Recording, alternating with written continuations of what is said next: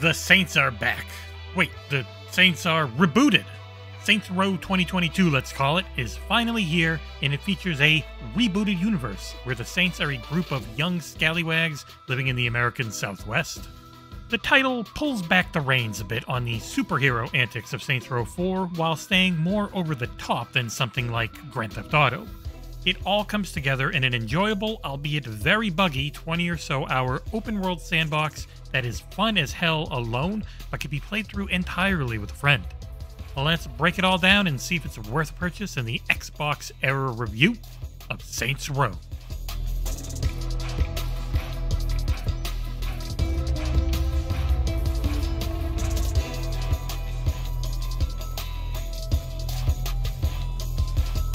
You'll begin the game by creating your boss. Don't worry about being locked in here because once you're in the game proper, you can change your character on the fly however you want. The customization options here are incredible and only limited by the amount of in-game cash you have to buy more clothing. One of the biggest things that we'll get into later is the share system. But first, you begin with a flash-forward scene. After witnessing that, you'll go back a few months to when your character started working for Marshall Industries to try and help make ends meet. You're stuck living in a crappy apartment with your 4 best friends. You've got Eli, a lovable nerd, Kevin, who's one hell of a cook and averse to wearing shirts, Nina, who's a great mechanic and an excellent driver, and Snickerdoodle, who's an adorable cat. Kev runs with the Idols, a neon-infused group of radicals who want to live in a postmodern society, and Nina runs with Los Panteros. Thanks to the roommate code, you all happily coexist as best friends trying to make their way to the top. After a series of over-the-top events, you end up deciding to start your own gang, named the Saints, of course. A big part of the game, though one I had only done about a third of by the time credits rolled, is the business venture system.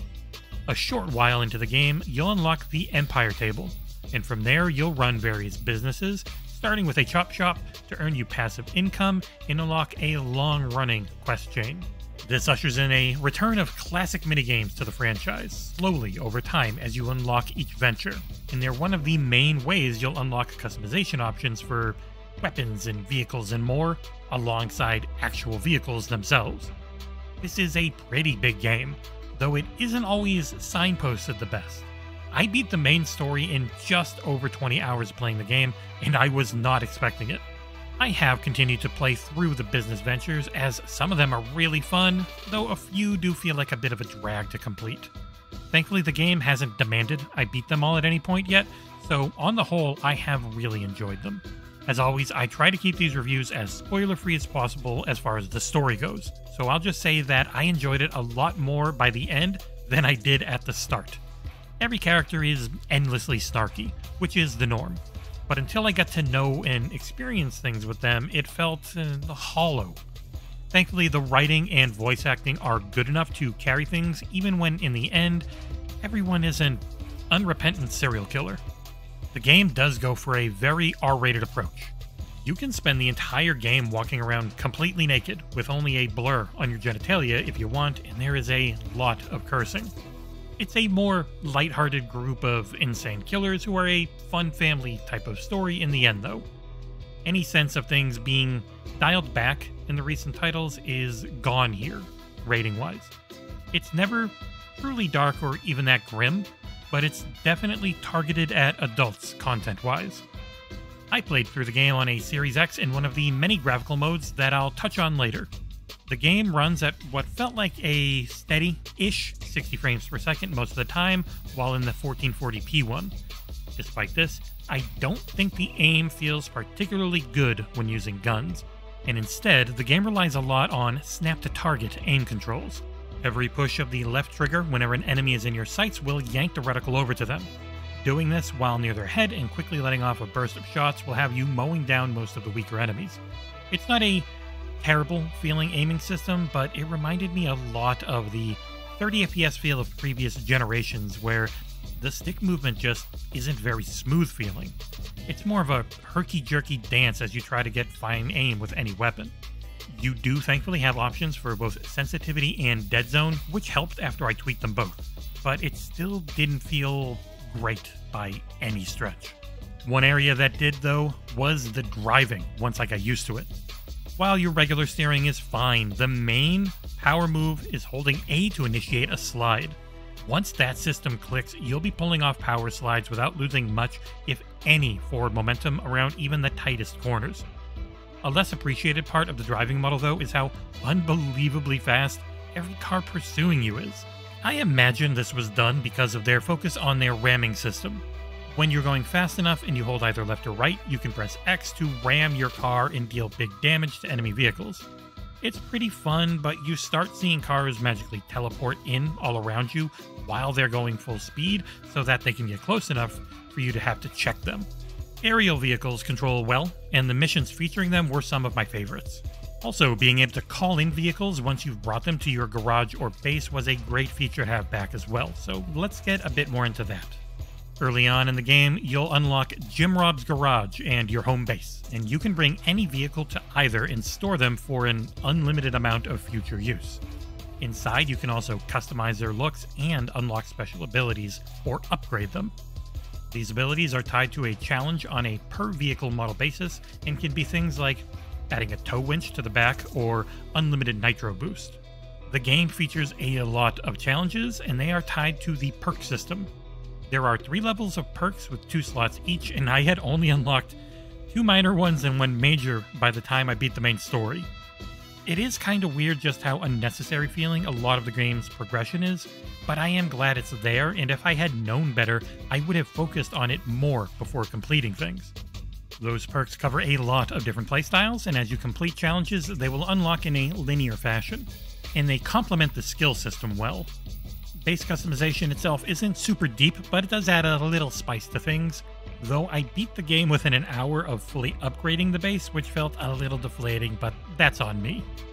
That skill system is tied to your boss's level, which goes up to 20. Each level can offer either a new skill or a permanent character upgrade to either your overall health or flow. Flow is an in-fight consumable that you gain through defeating enemies. As you gain pips of flow, you can use them to activate skills that are tied to a combo of your right bumper and the face buttons. The first one you unlock has you dropping a grenade in an enemy's pants and then tossing that enemy forward 15 feet or so, and it is unbelievably powerful.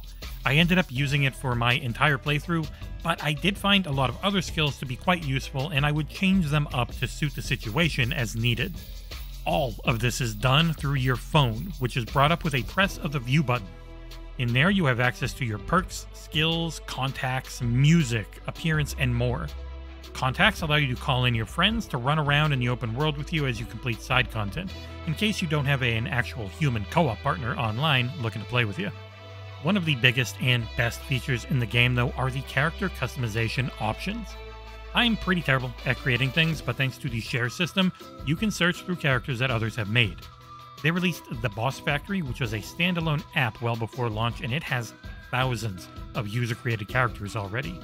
From celebrities to superheroes and even characters from past Saints games. The only limit is having enough in-game cash to pay for the outfits that they're wearing.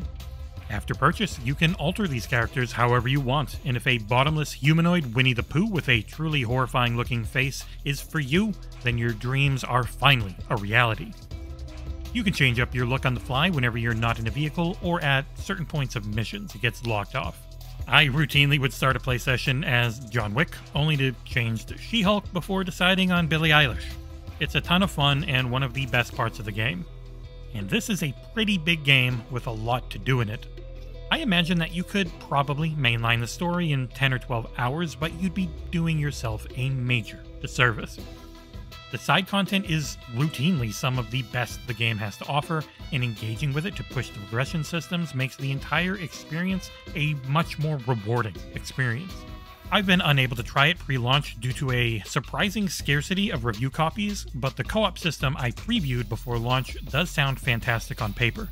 You can play pretty much the entire game outside of, I believe, maybe the very beginning in co-op, and both the host and the person playing get full mission progression.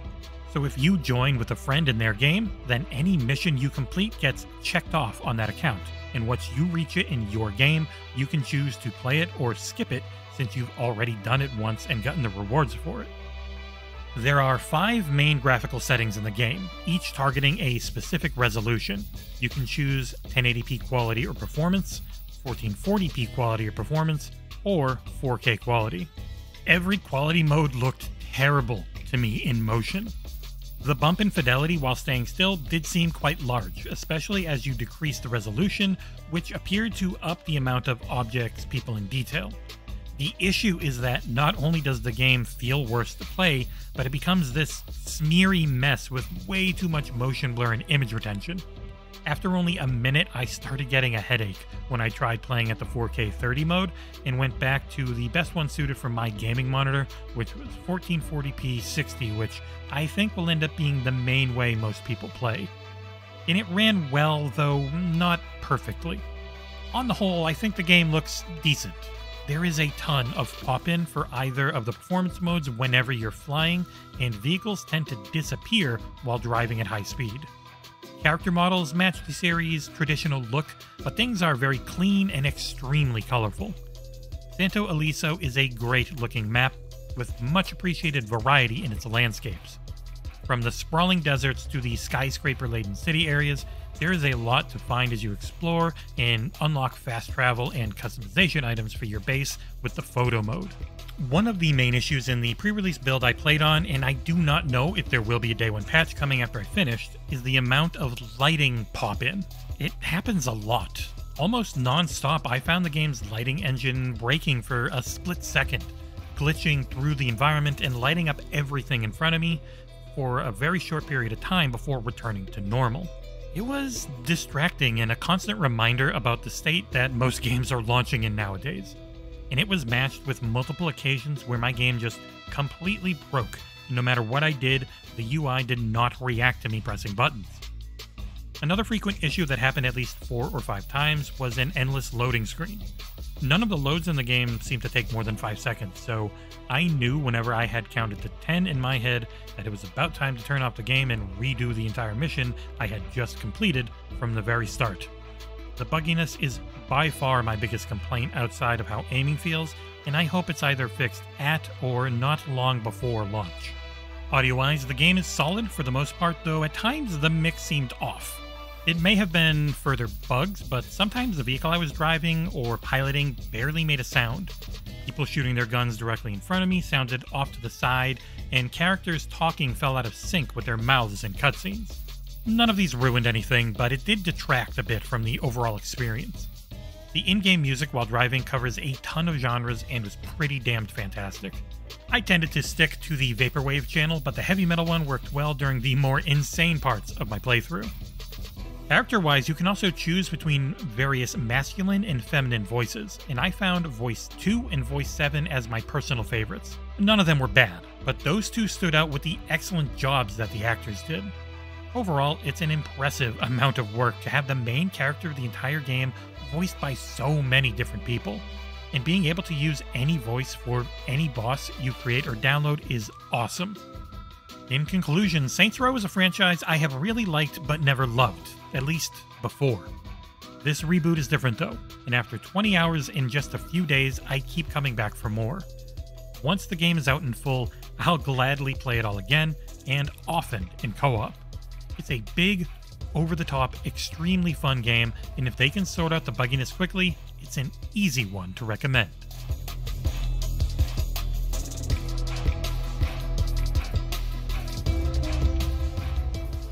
As always, thank you so much for watching, and if you can like, comment, and subscribe, really helps the channel grow. And we'll see you here next time on XboxEra.